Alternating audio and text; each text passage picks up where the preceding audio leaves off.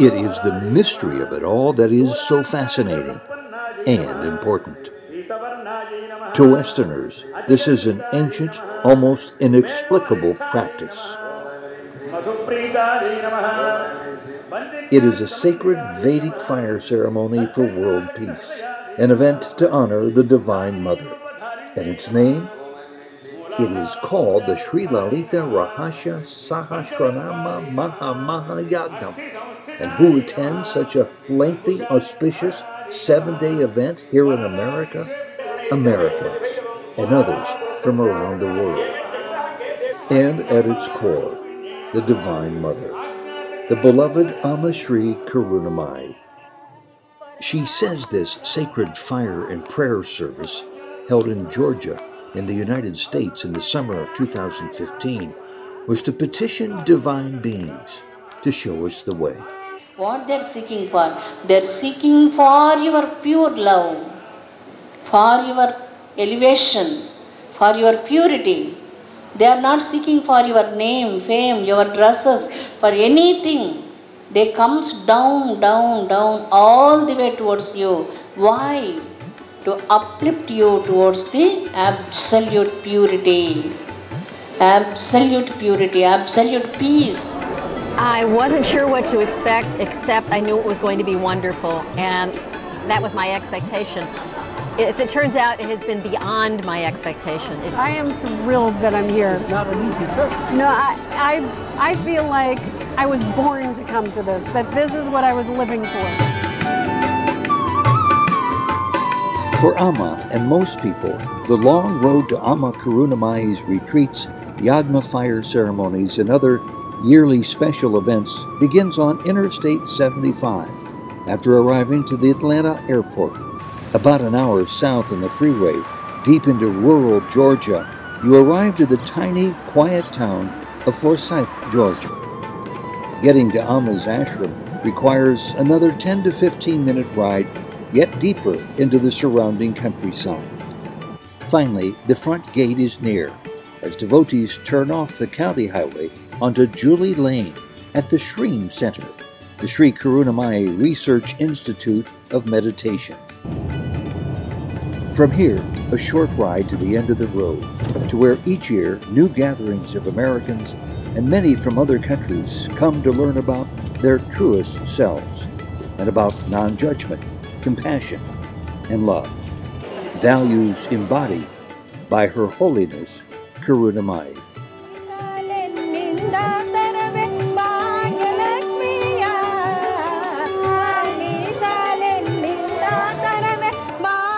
You know, it's hard to put into words. The feeling is effervescence, and how do you describe effervescence in your body and in your mind? Your heart is overflowing with love, and you feel like you're under a avalanche of blessings. This man's name is Zadesla. He came here from Croatia to learn how to chant, but... And so I tried to learn, but it didn't go really well because I was only on my own. So I decided that what I can do is contribute by helping to build the place. So I've been coming each Saturday to help build the place, and that's the way I was contributing. So I did that last year before Ati Rudram, and then this year again. The feeling of love and that feeling of divinity and that oneness comes across so strong when you're here and when you're in the presence of a divine. So then we know who we are, and I come for that experience and that love so I can pass it on to others. Being in the presence of Amma is like being in the presence of your own mom. And the feeling that I get sitting down, I feel plugged in and charged. She is just like my mom, nice, caring, and loving. Amma had come to me in Whitefield in 1992 when I went to see Satya Sai Baba. Sai Baba's ashram. And yes, and so I didn't know her because I came from a Muslim background and I didn't know the Hindu goddess's name and everything. So she sat behind me and she told me the story just like as though it was my whole life story. And when I asked her yesterday, she said that yes, I wanted to clarify in my mind, because then I don't want my mind to doubt it, you know. So I said, Amma, did you really come to me in 92? She said, yes, I did. And so that was like the most powerful. I was so overjoyed, you know, because it's like she came and I didn't even know her. And she gave me the mother's love, that I felt a divine love at that time. Well, and it was awesome. Well, it's very deep and it's very difficult to verbalize. She says somewhere that we are born to do this, and I totally agree. It's very fulfilling for me to be able to participate in such a profound support and purification for the world, which needs it so badly. And we're very fortunate to have these divine beings who can produce these events where people come together and have an even greater effect. The laws of nature are different here in Georgia, in America, than they are in India. But it is recreating in the homes today, it is recreating some of that same energy. I think that's what I noticed as to when I've been in India, and you can't replicate that subcontinent, but I think there is some of the divinity, the holiness, if you like, that's being enlivened in the atmosphere here. You know, 2006, I was in LA, happened to be for social event, and Amma happened to be in LA. So I attended her Yagna, and I was so drawn to Amma since that day. And when I saw your video website, yes. The video about Amma. Amma, yes, yes. And then what? And it became my favorite subject. I keep telling all the people, because in New Zealand, hardly anybody knows Amma. Oh. I say I want to have another darshan of Amma. And when I saw your website, I keep asking for the company, because only few days left for this Yagna. Well, how did you persuade your daughter to come with you? Oh, I was praying to Amma, praying to Baba, praying to God. I said, please, please, I want somebody to accompany me. And my daughter, well, she saw once your website, and she says, I'm drawn to her. So she's a divine mother, Mom. Yes, she is. So I keep telling her, I say, why don't you give me company? And she said yes. She had 100 excuses, but she made it. She says yes. Bring Amma to New Zealand. Well, I'll have to tell her that. Yes. Yeah. We would love to have. One of my joys in this event today has been Amma breaking into mantra, breaking into song. And today I said out loud, her voice is the sound of honey mixed with starlight and the smell of roses and sandalwood. ఈ సర్వమున్ అతని దివ్య కళామయమంచు ఈ సర్వమున్నతని దివ్య కళామయమంచు విష్ణునందుల్లము చేర్చి తారడవి నుండుటయే మేలు తారడవి నుండుటయే మేలు. For me, Amma has you know, it's an interesting thing to say. I look at other people, and it's not a comparative thing. It's more to say, I look at the other relationships others have with Amma, and seems like a very deeply personal relationship. There's a lot of conversation and laughter. I don't personally have that with her. I just feel that we connect either by thought or by heart. And so in that capacity, she's given me a lot of confidence. She's helped me really bear the burden of a lot of trouble and weight that I was carrying.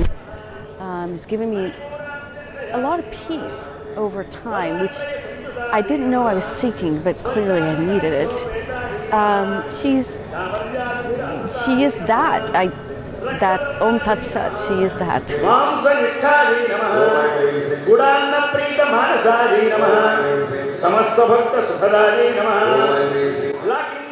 And so the Yagna would go on, day after day, chanting prayer and devotion broken only by mealtime. Please, all of us have to go and have our lunch. I love you so much. I love you like anything. In fact, she loves her children so much, she feeds them. Before she has her own meal, sometimes many hours between meals, Amma practices yet again the virtue of serving others. Amma passes out hundreds of meals every day, food that is prepared here by devotees who work selflessly, rarely seeing Amma due to their non-stop work. See, without them, and the chief cook? He's not a cook at all. He's a full-time financial planner. Amma is here all the time. Even though she's there, it's her hand that's doing the cooking, I can tell you that. You try to work with a group, and that's the best part, you know. So it's all about, it's totally due to Amma's grace all this is happening, you know. It's very peaceful. There's a lot of stillness, and everyone's very kind. And I'd rather be here rather than anywhere else in the world right now. So let me introduce you to Bhakti. Bhakti is from Tucson. Arizona. She helped us last year. And Bhakti really helps me out because I can tell her in 15 minutes what to do, and for the next 4 hours she'll get it done. She orchestrates well, she delivers. She's meticulous, she's highly organized, and without her, we can't do it. I don't have any experience. And he's a wealth manager. I thought he ran a chain of restaurants or something. No, he does not. I don't usually go to the hall. We just come here and we cook all day. And it's wonderful. And the other day it was pouring out. It was pouring very hard, and we were in the dining hall setting up. And it stopped raining, the sun came out. Amma came from the meditation hall into the dining hall, and then it started to rain again. And I saw that myself, that when she came, the sun was out. Oh, it's been wonderful experiencing the mother aspect of God. It's really wonderful. Tell me more about that. It's all love.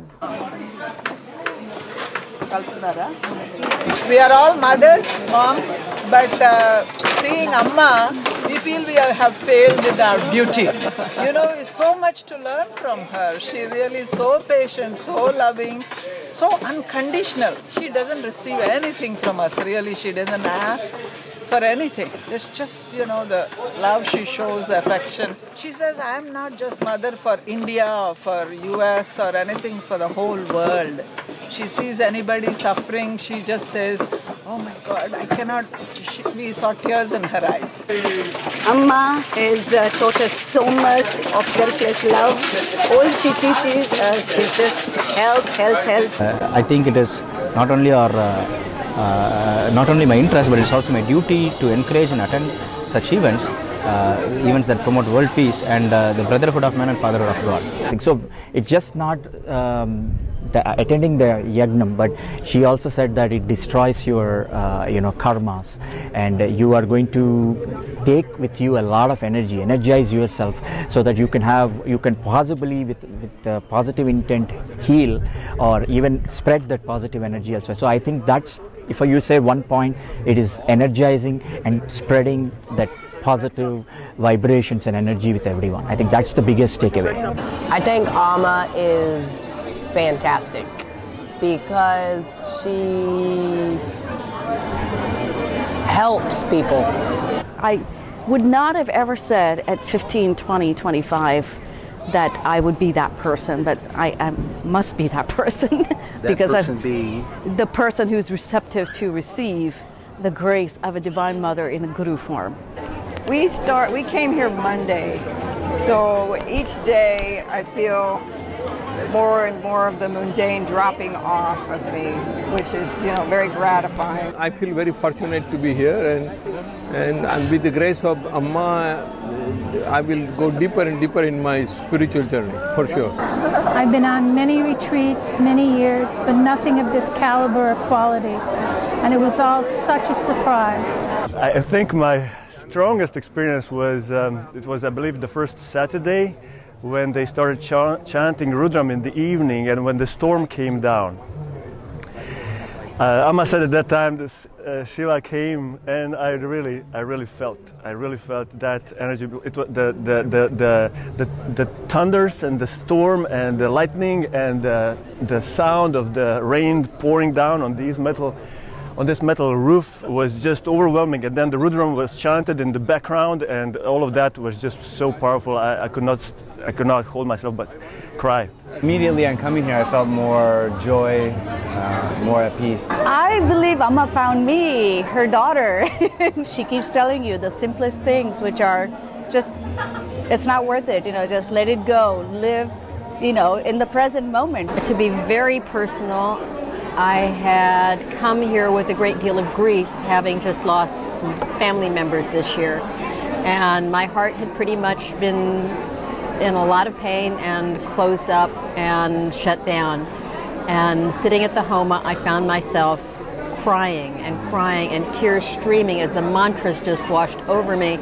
And it was even before the end of it, I found my heart again. I could feel again. I could feel love again. I was feeling love again, and the tears changed from tears of grief to tears of joy and love. And it's one of the most powerful moments that I can remember experiencing in my life. Pure grace. Pure grace.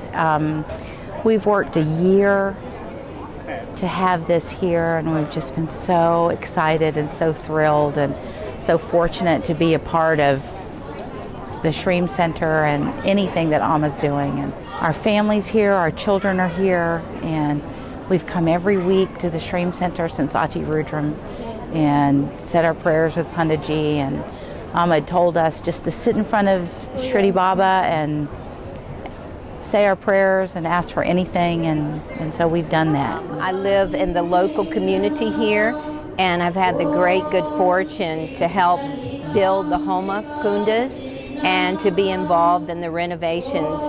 Something about this event is now established this as an official site for Amma, being able to serve people and helping me assimilate the teachings in the Seva has really given me an opportunity to practice Amma's teachings. And for others here, they're given the chance to practice Amma's chanting.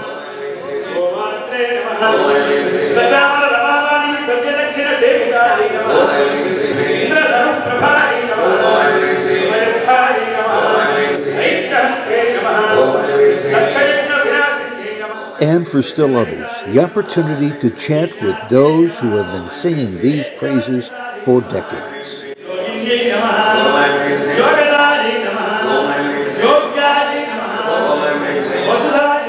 And there, through countless hours, sits Amma Karunamayi, with each passing day solidifying the importance of this new ashram of the Shreem Meditation Institute in Forsyth, Georgia. Sacred space that welcomes seekers from all traditions.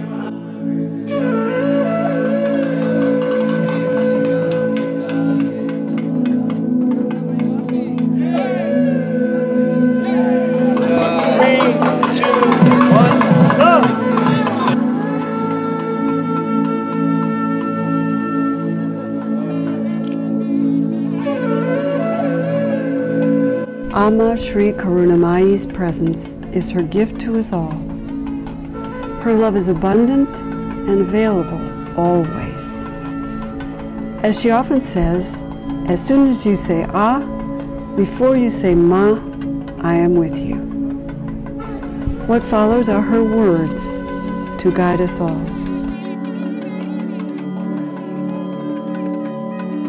We must cross the barriers of religion, country, and all other limitations.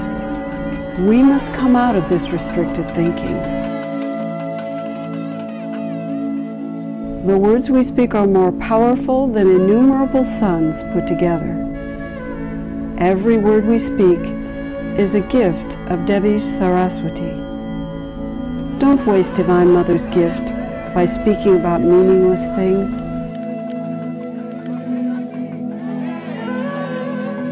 Words can cause war and words can bring hope. Always speak kind, hopeful, and comforting words, because our words are prayers, and because thoughts have the power to travel everywhere in the world and touch the hearts of the people.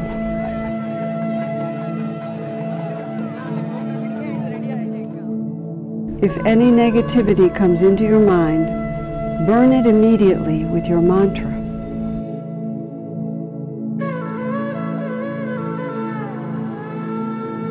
If we have knowledge but lack humility, kindness, and sweet speech, all our knowledge is a waste.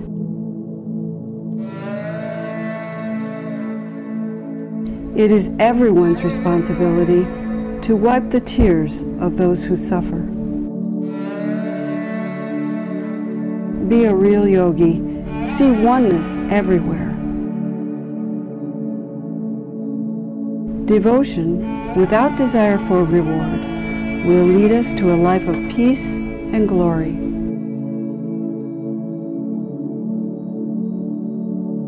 Contentment is the greatest natural treasure. If you have true love for Mother, she will serve you herself.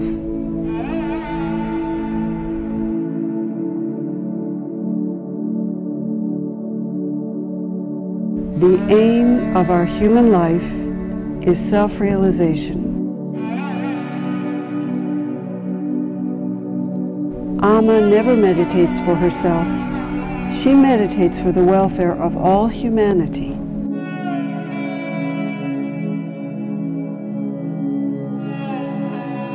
Mother's vision encompasses the entire cosmos.